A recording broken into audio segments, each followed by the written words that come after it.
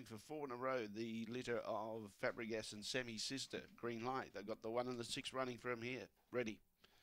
Away, second base was outpaced early, showing good speed. Subjective Boomer's got the lead, trying to get across. Beach Party copped the check. Spring Carter getting up on the inside now and charging through is Victor Kiley, and Victor Kiley takes over around the bend. Trying to come again was Spring Carter and Beach Party. Well back behind those was second base. Going to do Gamblers at the tail end of the field, but Victor Kiley's going to be too good. Second, Spring Carter. Third, going to do Gambler. Beach Party fourth in front of Subjective Boomer.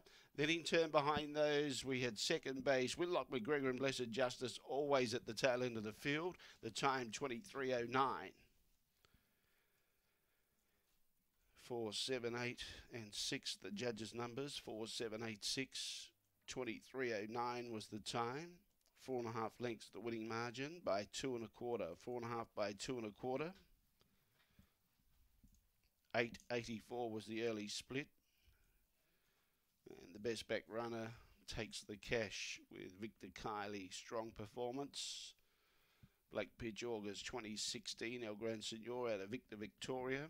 Raced by R&J Shadow and Michael Giniotis, the winning trainer. Crunched in late on the tote into $1.80 on the U-Bet tote. They hit a hard there. $1.80 and $1. Spring Carter, $7.20 for the place. Going to do Gambler, $1 for the place.